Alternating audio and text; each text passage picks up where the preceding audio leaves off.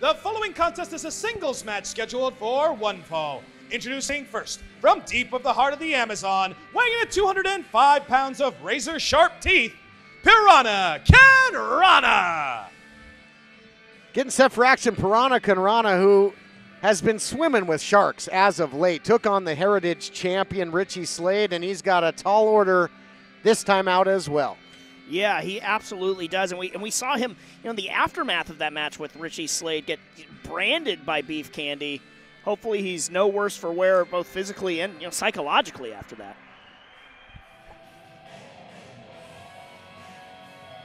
And introducing his opponent from Agua Dulce, California, weighing in at 350 pounds, Sweet Robin Shaw! Robin Shaw's got his war face on. That is for certain. Boy, oh boy, has this guy flipped the switch. Apparently, we're going to hear from the formerly sweet one. Hold on. Now, I've seen a lot of really stupid things in my time on the Friendship Farm before I burned it down. But I've never seen a baseball-playing fish. What are you, some kind of bootleg Dasher Hatfield? But you're not even a very good professional wrestler. Piranacanrana, I'm going to make an example out of you. Nothing sweet about Robin Shaw anymore, that's for certain. Well, and, baseball playing fish perhaps, but he's going to have to step up to the plate, and he might go down swinging, taking on the big man. Reprehensible actions by Robin Shaw last time out, absolutely squashing Gentleman Jervis. It might be out to squish the fish this time. Yeah, I mean, dastardly actions, incredibly dangerous actions by not-so-sweet Robin Shaw, and now just toying with Piranacanrana, it looks like. You can't fault Piranacanrana there trying to get the big man to revert there, Robin Shaw was a hugger for a long time, but now he'll put the squeeze on you, and it's not going to feel good. Yeah, filled with hate now. Used to be filled with a little bit more love. No longer. Something interesting about Piranacanrana trying to go for the hug there. He was not able to fully get his arms around Robin Shaw, meaning if he can't attach his arms, it will be very hard for him to land any type of upper body throws on Robin Shaw. Given he's a big boy, though, I don't know too many guys who could take him for a flight. A lot of pressure on the gills there of Piranacanrana. You saw him there trying to catch a breath, and he's getting pulled into deep water early on here with Robin Shaw. Robin Shaw's got power, but I know you'll agree with me here. Very deceptively agile as well for a super heavyweight, Blake. I agree 100% with that, but I still believe that the agility is going to be in Piranacanrana's favor, and I think he needs to start utilizing that. He came out and went straight head-to-head with Robin Shaw early on, and has been pretty much getting beat down since then. He needs to use his speed and not stay in front of Robin Shaw. If he can get behind Robin and continue to land striking attacks, I think he can have stand a chance in this matchup. But the way things are going right now, he is going to continue to get beat down. Yeah, you got to create some distance, but it might be too little, too late for Piranacanrana. I spoke too soon there. Now he can't follow up. He just doesn't have the strength to do that to Robin Shaw. Not enough strength in those fins or flippers. Now an arm drag there by Robin Shaw, who has been more dangerous than ever. He's added that sweet embrace, that big pile driver, as well as the sweet victory. And out of the way there, Piranacanrana. Could be chum in the water. This is some of the agility that I meant, where he got out of the way, let Robin Shaw damage himself, and now he's trying to come in, strike, create distance, get back in and strike, and then disengage again. Because if he stays engaged, Robin Shaw's going to grab him. Better, just keep swimming. Just keep swimming if you know what's good for you.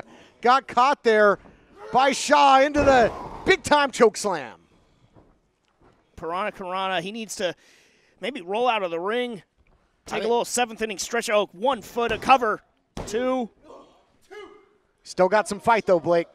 He does still have some fight in him. I agree with what James said. If he gets out of the ring, maybe gets himself a little bit of time to recover. He's in a bad place right now. He was barely able to kick out on 2 there, and Shaw only had a foot on him. Shaw now applying more and more pressure. Look at the strength, and just deposits him. Just drops him to the canvas unceremoniously. As they say, the eyes are the window to the soul. And that's going to be a scary place if you look through the eyes of Robin Shaw. Just a tortured, damaged visage on Robin Shaw since he turned on the Friendship Farm. we have absolutely seen a big flip in Robin Shaw. He has become a much more ruthless and aggressive competitor since turning on the Friendship Farm. And now he's really going to that next level on Piranacanrana inside the ring. And I got to wonder if he looks at Piranacanrana and almost. Oh, my God. And now the vice grip here. This vice grip, like I said, trying to squish the fish is Robin Shaw. Imagine the pressure with all that body weight behind it.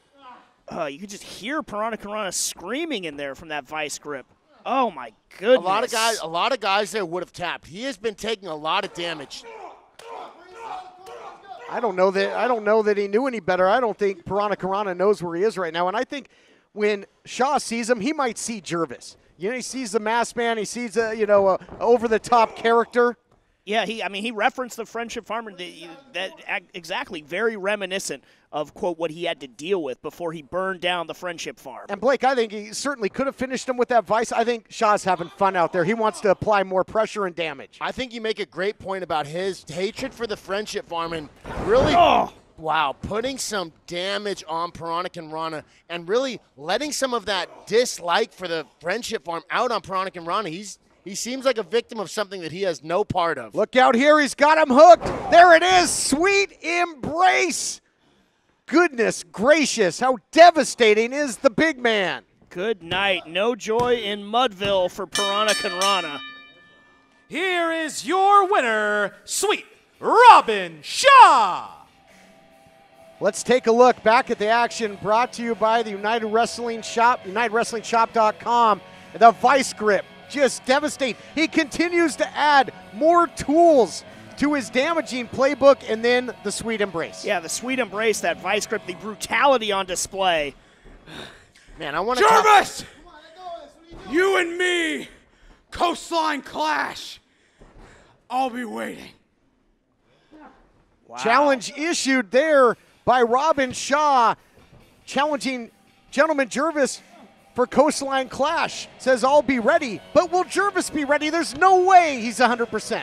Man, I want to see that vice grip again. He almost had a tap out of Piranacanrana. That was brutal. Might not have been pretty, but it sure was effective. We'll be back. Yikes.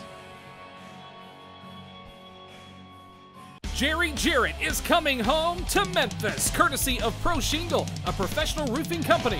Meet the founder of Memphis Wrestling on Sunday, May 2nd. Tickets are available at ChampionshipWrestlingMemphis.com. Come see the stars of Memphis Wrestling live at our new WrestleCenter. Tickets for May 16th TV taping are now on sale at ChampionshipWrestlingMemphis.com.